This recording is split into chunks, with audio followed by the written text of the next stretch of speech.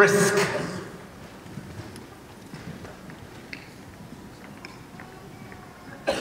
Did you know that every day you eat your bread, you are taking a risk?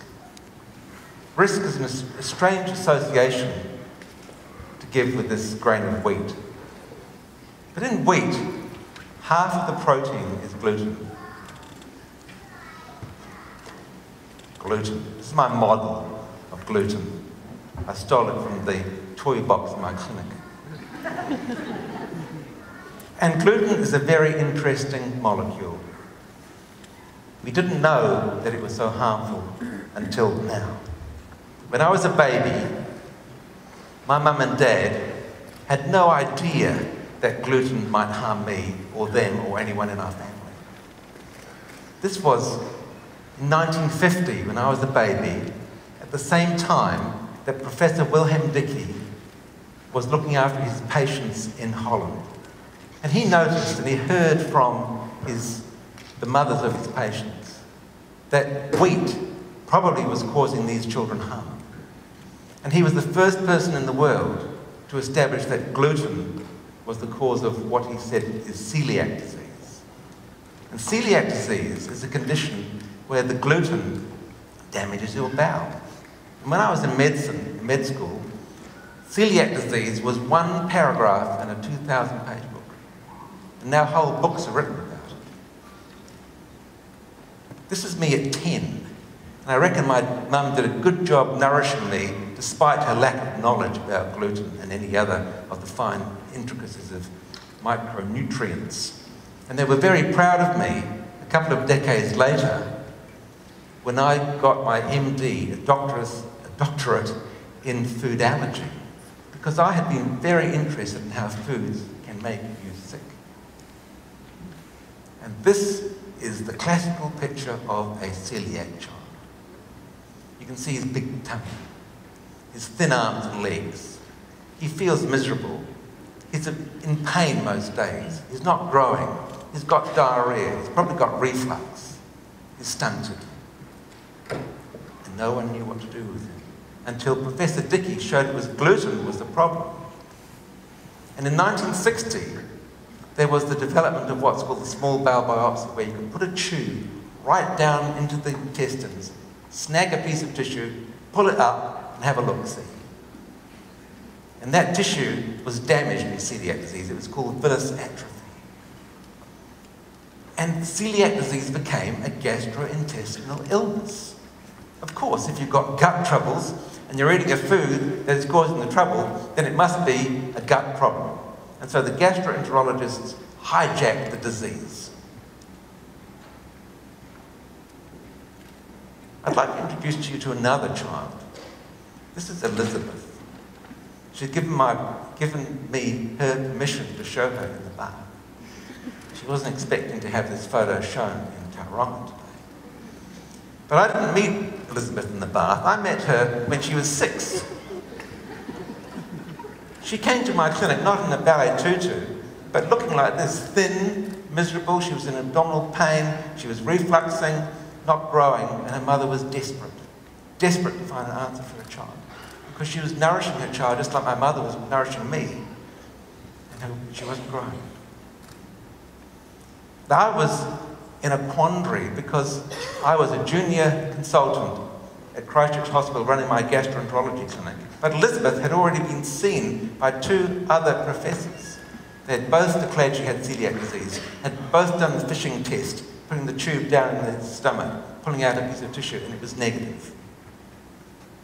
They declared she did not have celiac disease. But Elizabeth was lucky. She came to my clinic and I had an interest in food allergy. And the second reason she was lucky is because of this. The hospital I was at put a brand new test in called the anti-gliadin antibody test. This is brand new. And I had the opportunity to do this. I had already done this in England in another clinic. And the beauty about this, gluten, when you eat it, doesn't get digested, can get through into your blood, and the immune system hates it. It's the enemy. And it makes an antibody against it. And the antibody's job is to click onto gluten and get rid of it. Well, we measured this antibody in Elizabeth, and the level was very high indeed. So I went to my colleagues and said, look, I know what's wrong with Elizabeth after all this time. She doesn't have celiac disease. Gluten is making her sick. I'm going to put her on a gluten-free diet. Yep, that's what they said, nothing. They were astonished. They said, Rodney, only children with celiac disease warrant a gluten-free diet. But I went back to Elizabeth's mum and we had a chat that month, the next month, the next month. And after 9 months of chatting, I had the courage to put her on a gluten-free diet. And she came back to my clinic the month after that and said, Dr. Ford, it's a miracle. She's got better. I wrote in the notes, at last we are getting somewhere. And this is Elizabeth at 8. And this is Elizabeth at 10. She's nowhere like the child we saw earlier on with celiac disease. And I thought, she must have a gluten illness, which isn't celiac disease. And I thought, going back in my clinic, how many other children had this problem? And I hadn't picked up on it, even if I was a food allergist. And so I began to do the tests on every child that came to my clinic.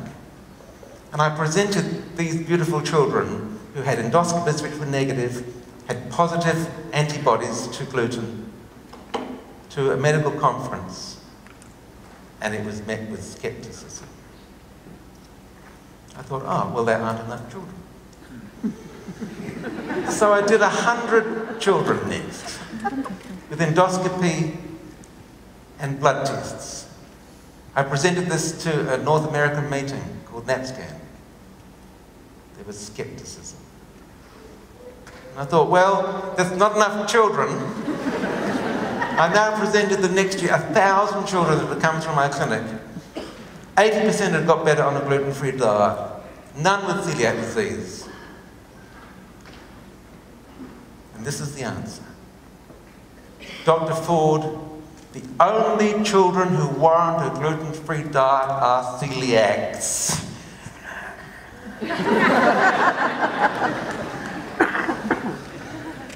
Double-blind randomized controlled trials, well, these kids got better and they were sick before. And we were just changing their food, we weren't giving them a drug, we're taking them off drugs. What else do you need? I thought, I know the problem, it doesn't have a name. So I coined the term the Gluten Syndrome. And I sent books all over the world and said, look at this, and was met with skepticism. We did more research, and it turned out that other people in the world were similarly irritated like me. And they had shown that gluten affects the nerves, and I came up with the idea that most of the symptoms from gluten were actually nerve damage. And then other people began writing books, and last year, these 3 books came out. Toxic Staple, Wheat Belly, and Grain Brain, all showing that wheat and gluten harm everybody. And then, to cap it off, Professor Fasano, he showed in his book, Gluten-related disorders, that around 10% of people in North America were suffering from a gluten-related disorder. And Fasano is not just an also-ran, he runs and is director of the Celiac Disease Research Center in Boston, Massachusetts. And this book isn't written just by him, but by 15 other co-workers internationally. I was overjoyed that these people were coming to the gluten-free party. But it's a lot worse than this. Most of the people in this room are not on a gluten-free diet. I know from Sheldon that 40 people requested gluten-free food. It's hidden in the right-hand back. I went there, and there was no food left. It was hard to get there. Next TEDx in Tauranga, they're going to have all gluten-free food, except for a gluten corner.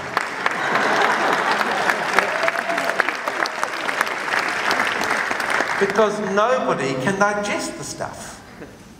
Catherine Tilley got celiac disease whilst working in a bakery in a big flour mill, and she did some research showing that nobody can digest gluten.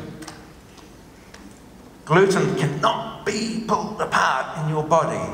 Most proteins can be easily pulled apart in their individual component amino acids and reformed in your body as human protein. We just poop this out. Nobody can digest it. It's a waste of chewing.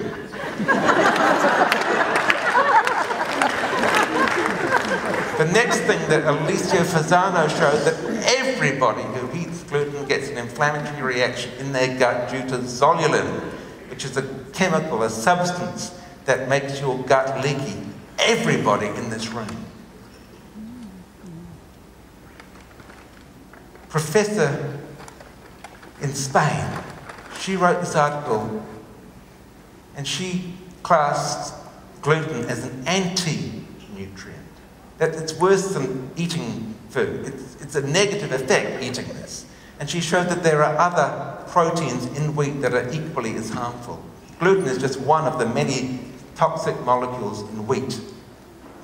And worst of all, Marius Hadjivassilo has shown that these gluten, the gluten antibody, the gluten complex, other proteins and other antibody reactions to gluten all affect your brain. That gluten is predominantly a brain disease. And the problem is that if you get the brain damage from gluten, you may not recover. It's been shown that gluten can trigger autoimmune disease, other food intolerances, many, many illnesses, and probably everybody is best off gluten.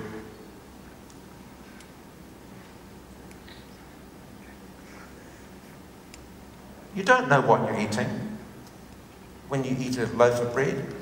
It's been advertised at $1 a loaf today. That's a gluten nightmare. What are you going to do for your children? What are you going to do for yourself? My mum and dad are dead now. I think that they were gluten intolerant. My mum was thin, she had thyroid disease, she had a bit of arthritis, she fatigued, she had Alzheimer's.